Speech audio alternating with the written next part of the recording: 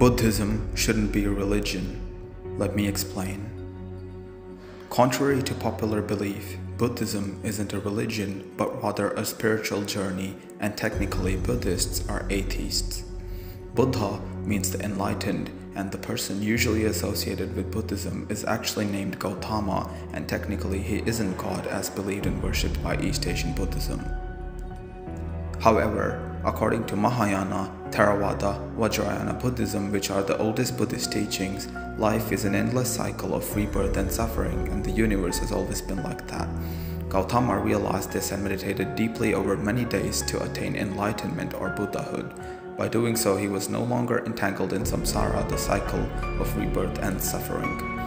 When he died, he just ceased to exist, and this is the spiritual aim and essence of Buddhism, which is why